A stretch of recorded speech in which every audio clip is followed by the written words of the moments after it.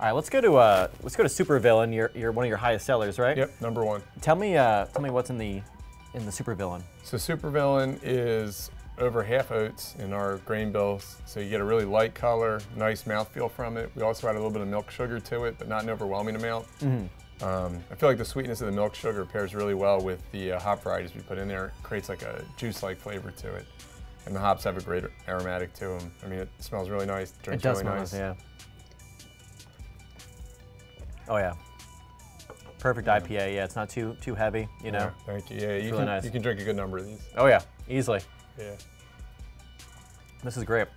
So Urban Village was actually rated one of the best date spots. What makes the location such a romantic place? I didn't even know that. Yeah. I don't know. It's just a. Tell me. What's it about? I don't know what's in the air over there. Yeah. I like going on dates there. Yeah, I think the fact that there's a lot of different things to try. It's got a nice comfortable feel to it. We have some great artwork up there. We have a big island bar in the middle, so it's a great place to just sit down with somebody, grab a drink. We have a huge patio. Yeah. So if the weather's nice and you wanted to just get a table outside, yeah, we accommodate that. And in addition to all our beer, we also have local wine and spirits. Gotcha.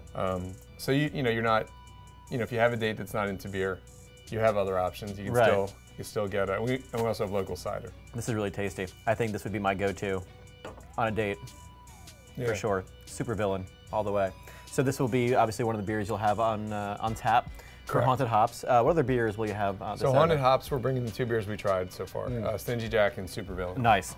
So something fall, something hoppy, which is obviously the most Gotcha. popular. That's all you need. Yeah. That's all you need. Have you been to Penhurst Asylum before? I haven't. No? No, I'm excited to check it out. You need some liquid courage just to like be on the grounds there.